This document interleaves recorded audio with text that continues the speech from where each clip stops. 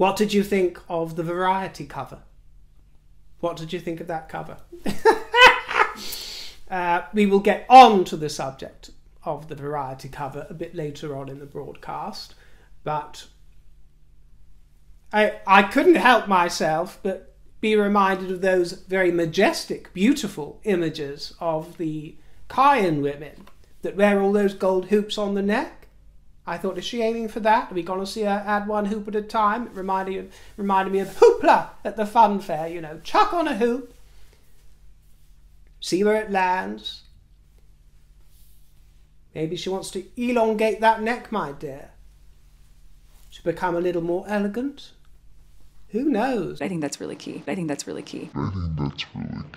And you'd think that the Harkles would issue a lawsuit against Sunshine Sacks because all those years of working with old Sunshine, and it seems to have brought nothing but rain, doesn't it? Because you couldn't make it up when you see the press. Every time they do something, every utterance, there's this pushback from the press of disbelief, of scorn, and, to be honest, mockery. It's become mockery, and I'm afraid that it's their own fault. They've got no one to blame but themselves.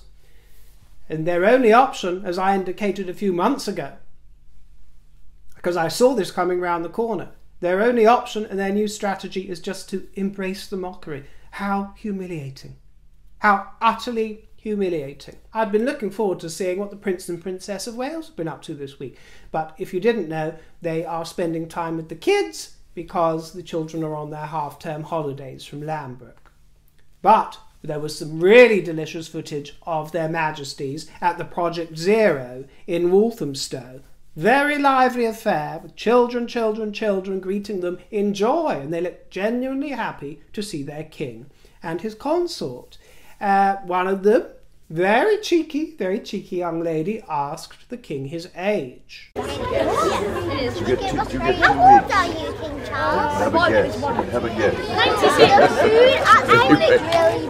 And as usual, their Majesties were attentive, convivial, and full of tireless duty. And at the end, one sweet girl very kindly presented a bouquet to Her Majesty Camilla, as well she should. I was a little bit disappointed that the girl didn't curtsy. I blame the parents. They should be coached into that. I realise it's optional, but presentation of flowers or a formal greeting of any kind in the presence of Her Majesty without a curtsy is like a sentence without a full stop. Come on, parents out there, get your kids a bobbing. Get them bobbing, my dear. For Queen Camilla, and also to prepare them for Queen Catherine. We don't want to lose that tradition. Briefcase girls have been the talk of the day. Keeps reminding me of that Tori Amos ditty, you know, never was a cornflake girl. Well, Meghan never was a briefcase girl. She was forced into it, wasn't she? No one's buying it. No one's buying it, not Meg. It's rather satisfying, isn't it, my loves? They've been coming out of the woodwork to rebuke her in the name of Jesus. It's lucky that the Harkles are so keen on calling out misinformation and disinformation, isn't it? Because that's what everybody seems to be doing with everything they put out there. Rebuked, rebuked. In the name of Jesus, I tell you. There was no bra station, says briefcase number 9. Nutmeg, I think, was 24. Well, number 9 came forward. Is Patricia Gal.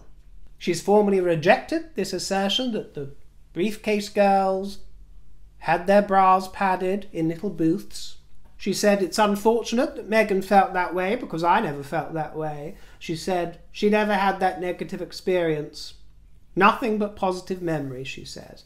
And I think it's the same for Meghan. We know that she's reimagined it now. And we know that when she was sitting in the motorcade with the Secretary of the Argentinian Treasury, or whoever it was, we know that then it crossed her mind how she'd been objectified. But at the time, my good Lord, you know that she was really enjoying it. As Meghan Kelly said, she loved every moment of it. And she's right. You can see the joy in her expression. And you know why it's real? Because Meghan's acting ain't that good, is it? But almost every promo photo for this, the joy in that smile that she has, the elation as she trots about in her tinsel-lined miniskirts, this, that and the third, and nothing wrong with that. I'm not disparaging her for doing that. I do it myself, given the opportunity. So, no disparagement at all, my love. But the joy, unbridled joy, that was the best gig she ever had. I bet she enjoyed it more than all the other ones put together, including her role as the Duchess of Sussex. Absolutely in her element. And Claudia Jordan, another briefcase gal, came forward. Now she's in New Housewives of Atlanta, apparently. That could have been a great vehicle for Meghan, couldn't it? Housewives of Montecito or Housewives of Frogmore. Maybe that's what we've got coming up on Netflix. Housewives of Hope Ranch. Netflix have begun to backtrack with regards to The Crown. And isn't this very interesting? Kind of satisfying, but a little too late, isn't it? This series 5 of The Crown, did you see they've released a trailer of it? We've always known that it's fictionalised, but they seem to be taking it to new lengths, taking even more liberties, which is really stupid because the people involved in The Crown now are all living. You know, lots of these characters live and breathe and can testify as to what is and what isn't true. And as we've seen, Sir John Major, our former Prime Minister, has come forward to publicly criticise Netflix, as has Dame Judy. The Dench. Powerful figures coming forward. Maybe they were a bit scared to beforehand, but they've come forward and they want to defend our king. And it's really nice to see. They've added a disclaimer. It says, inspired by real events, this fictional dramatization tells the story of Queen Elizabeth II and the political and personal events that shaped her reign. John Major was acutely critical of the storylines coming up involving supposed conversations between him and Charles, rather, that were disparaging of the Queen. And it blows my mind that they do this because it takes away from the enjoyment. You know, one can suspend a certain amount of disbelief for some artistic license. When you hear this kind of thing and you know that it's just completely and utterly imagined, it ruins the drama, doesn't it? Because you can't get into it. It's not only stupid and disappointing, but it's also unnecessary because all the drama was there with the facts. All you have to do is hook the script onto things that actually happened and you still would have had a really great show. So it's disappointing all round, really. And it certainly appears to me that the reason they've decided to do it now, just before the 5th season, 4 have already gone by and we've only got 2 more to go. So why are they doing it now? Because they've seen the reaction to the Queen's death. They've seen that no, monarchy isn't dead. No, the kingdom don't hate their royal family. They're absolutely beloved. And even, surprise, surprise, you're expecting the big baddie to come along in the shape of Charles. And for everything to instantly crumble. Well, no. No, he's suddenly become the backbone of this country because he was so well prepared by the Queen and by his own volition.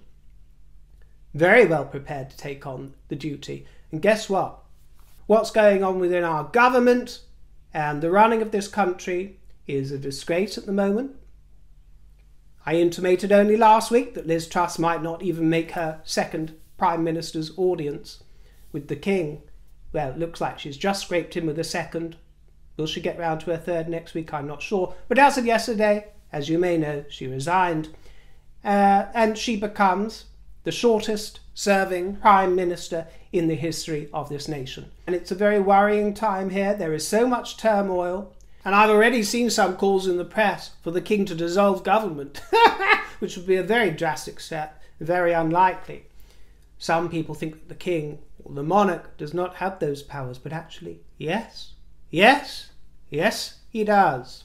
There are safety valves hidden deep in the Constitution for emergency use only. The first of those powers is to dismiss the government, as happened in 1834, when King William IV dismissed the Whig administration under Lord Melbourne.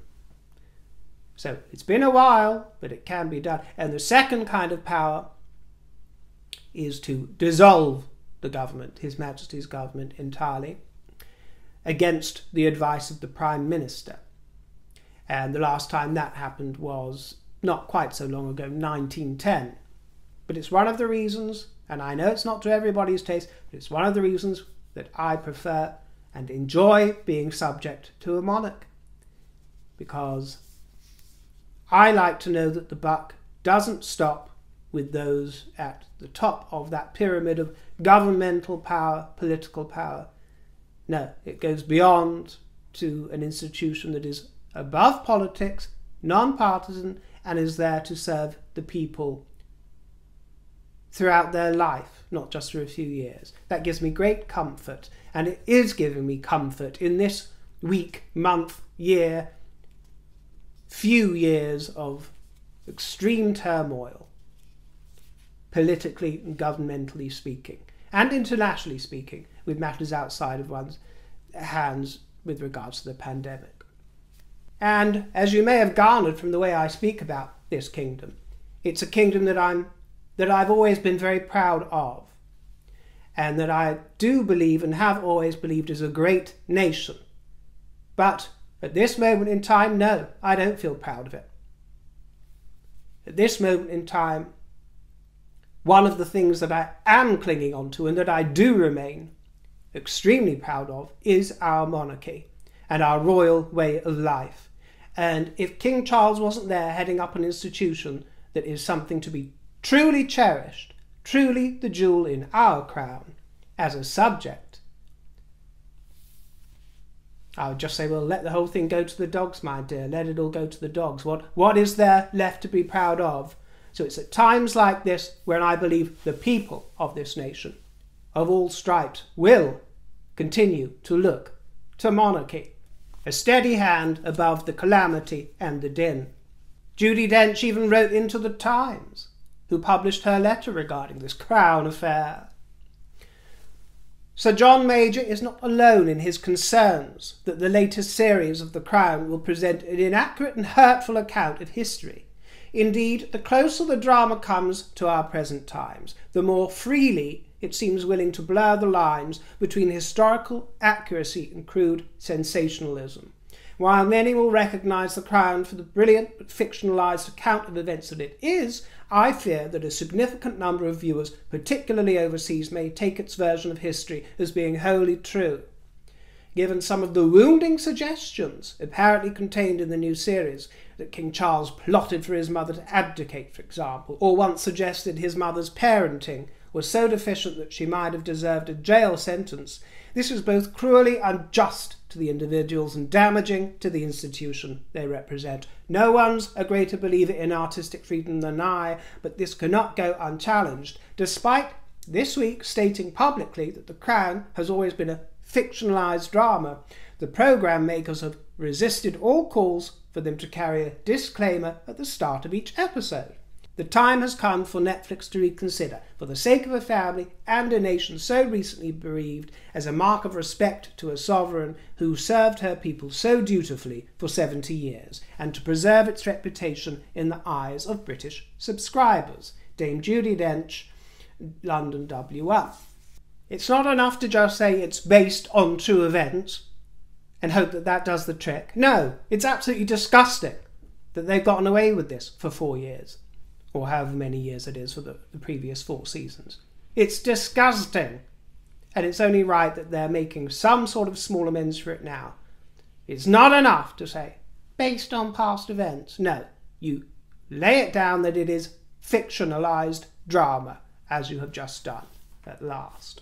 Watch out, guys, because you know, my wife's an executive, and she's going to tell you what's key. And she's been telling people again this week what's key. Key. Oh, and I've noticed one of their other phrases that keeps popping up, I think, in 2 of her recent podcasts and the interview as well. She talks about the North Star, as in her guiding star, that thing that you follow that leads you to your destination, your destiny. That's a North Star for me. What's your North Star? That's the new thing.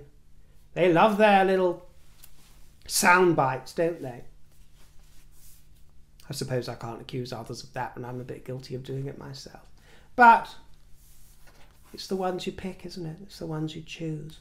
And they choose really basic ones. And as Chief Impact Officer, we've got a man of real importance here. Chief Impact Officer. A veteran. He's the chief. He joined the CEO of Better Up on stage for a chin wag, and it was word salad. And the word of the day, the phrase of the day was scale.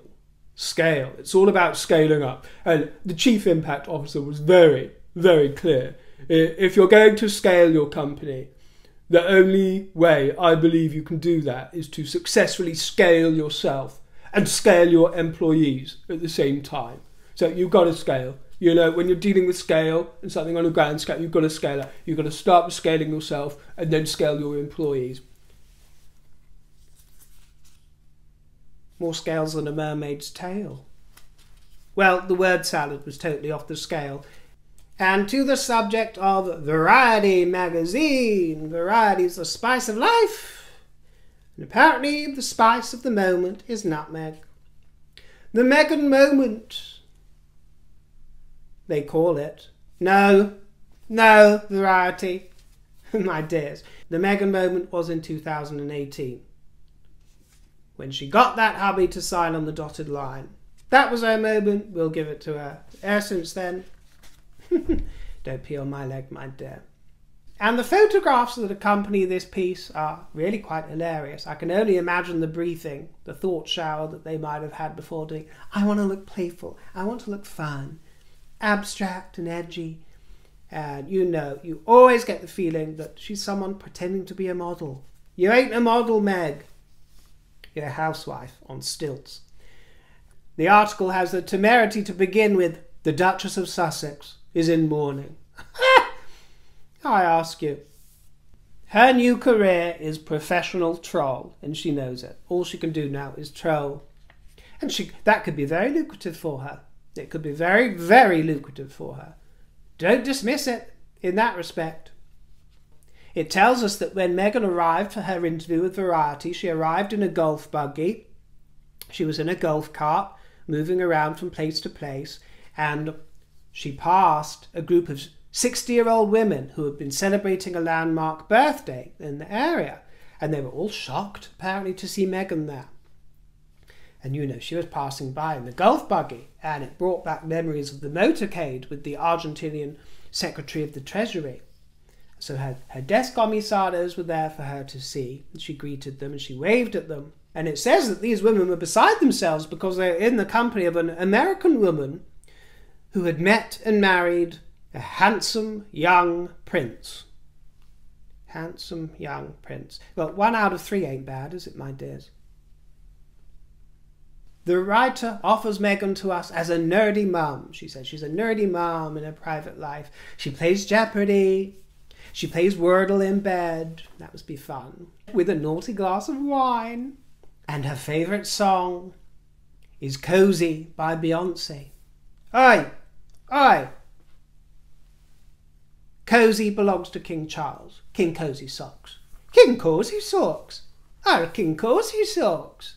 Don't you start taking his word. And don't hijack that song either, because I'm quite partial to that song myself. It's about being cozy in one's skin, but she's just name-dropping it because she can't keep Beyonce or Jay-Z's name out of her mouth, can she? Her idol, her queen. You ain't down with the kids, Meg. And it has to be said that the writer says that she is incredibly easy with the crew, she's delightful, she's a pleasure to be around, she's forthcoming, she's not guarded, it's nothing like the image that's been painted of her. And she asks Meghan what she wants out of life. Joy, she says. Joy. I want joyfulness. Joy, joy, joy. It's like she's channeling Abraham Hicks. And it says that Meghan had been all set before Queen Elizabeth died to be honoured at Variety's 2022 Class of Power of Women. Oh, honestly. To be feted for her philanthropic and creative work. Are you kidding me? Creative work, archetypes. I haven't got words for that. and philanthropic. Okay, Archewell are doing some good deeds, I'm sure, so they tell us.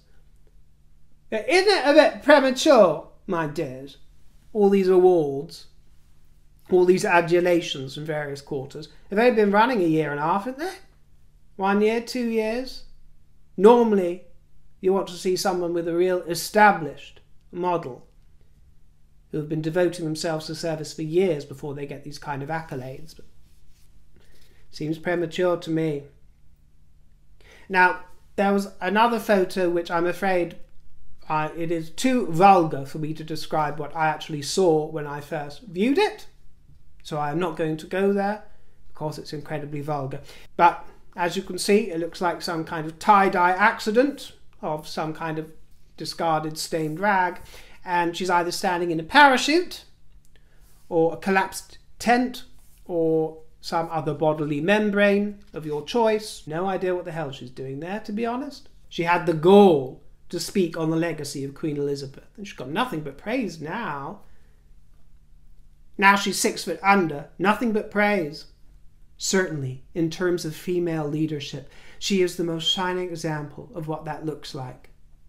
No, Meghan. Well, yes, you're right, she is. The words are true, but she's more than that. She's not just a feminist icon, although she is one, or could be perceived that way. You don't have to speak about her in terms of female leadership. She's just a leader. Don't you understand? You're the one that throws these things into the mix, which displays your own prejudice, your own warped view of the world. But she was above that. She was just a leader. You don't have to categorize her as a female one in this context. I feel deep gratitude to have been able to spend time with her and get to know her. Well, you really showed your gratitude for that, didn't you? By damaging her 70-year reign and reputation and the Commonwealth, with all the countries of the Commonwealth now clamouring to rid themselves of their head of state because of what you and hubby did. Another photo gives the impression she's standing on tiptoe, wearing some kind of napkin affair, some napkin from an office function, turned down at the corners, with pale blue toilet tissue being wafted behind her in some sort of arrangement. She actually looks much lovely in a trailer that accompanied this piece, which is extraordinarily cringe, almost humorous because it is so bad, but she looks much nicer there. You know, she really can be a very attractive girl. I know some of you find that hard to swallow, but she can look really, really nice with the right team and with the right lighting. And she came over much nicer physically in that moving image, these moving pictures, than she did. I mean, that cover photo I don't think was flattering at all. The lighting, the airbrushing wasn't really working. But she divulges some secret information in the trailer. She says, I play a mean game of Scrabble. And she's so conspiratorial about it. Ooh, you naughty girl. Naughty girl. She's like Theresa May, isn't she? What's the naughtiest thing you've ever done? Running through a field of wheat to escape the local vicar. Yeah, it's a similar kind of thing. These girls, you know, too pure to be pink, I ask you. And I love to cook, she says. I don't know if a lot of people knew that. Why would they? And why would they care? So self-aggrandizing. I don't know if a lot of people knew that. Maybe they do.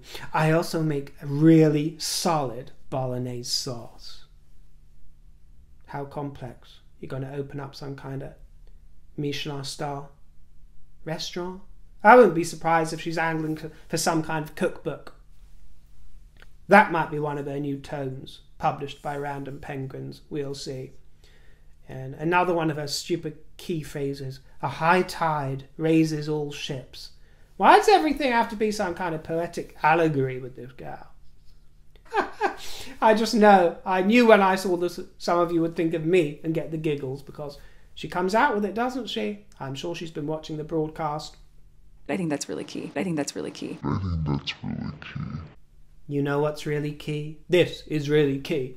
I also had a giggle when she trotted out her affection for when Harry met Sally, because it was only a couple of weeks ago when I drew the comparison to when Harry met Sally, if you remember. And I don't know if she's ever mentioned this before, but honestly, I had no idea it was her favourite movie. So that made me chuckle as well. And on the subject of archetypes, very profound stuff. And she says, we dig deeper than a lot of us have been allowed to before. About as deep as a puddle? I'm sorry, what's all this deeper than a lot of us have been allowed to before? You're saying that you are the one that's giving people permission to discuss these things, whereas no one has before. You're taking them to a place in archetypes where young women have never been able to discuss these things before. With regards to Queen Elizabeth, she says, I've reflected on that first official engagement that I had with her, how special that felt. I feel fortunate, and I continue to be proud to have had a nice warmth with the matriarch of the family. Apparently they feel really energized right now and excited about all of the things that they've been building toward. We're also focused on our foundation. Just like the Fundación Eva Perón, the spiritual leader of Argentina. Just like her role model Evita, she's got her own Fundación. So much of the work we do includes the philanthropic space. Yeah. Philanthropizing yourselves among all the other recipients, aren't you, my lover? And this is where the writer tried to get her to spill tea. You've done 2 major interviews since returning to America, one with Oprah, one with New York Magazine, which some found to be snarky. Oh, yes, they actually went there. What's it been like to open up about your life now? That story was intended to support archetypes and focus on our projects. I've had some time to reflect on it. Part of me is just really trusting, really open. That's how I move in the world. I have to remember that I don't ever want to become so jaded that that piece of me goes away. So despite any of those things, onward, I can survive it. Oh, she's Teflon, isn't she? She thinks she's just so darn tough. Yet again, she tells us that she wasn't the pretty one, she was the smart one. No, you weren't. We've been there. We've done this, Meghan, several times. You weren't either, and that's fine. Would you ever consider going back to acting? Meghan is asked. No, I'm done. You're done? Or were you done for? Was the industry done with you? No, I'm done, she says. I guess never say never. Please, please say never. But my intention is to absolutely not. Well, she won't be acting on the screen. Unless it's a chat show screen. Under the auspices of Oprah or Gayle, Jerry Springer, Jeremy Kyle. Take your pick. Oh, but she'll still be acting. Don't you worry, my dears. It just won't be the professional kind.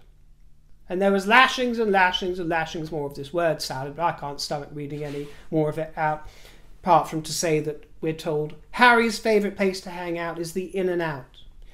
They're friends with all the people there at the drive-thru. It's really fun to go through the drive-thru, she says, and surprise them. They know our order. Well, you can certainly see why they spend so much time and effort rustling up some kind of interesting portraiture for the press to talk about, can't you? Because she has nothing interesting to say, ever. And it's always as if she's addressing a classroom of 5-year-old children. And with that said, I thank you very much for joining me in the broadcast today. I'd love you to leave me a nice juicy comment. I've been going through them voraciously recently, trying to catch up on all of them, and they delight me. And if you'd like to treat me to a cup of tea or a slice of cake, my tip jar is in the description box. And I thank you most sincerely. I'll see you next time.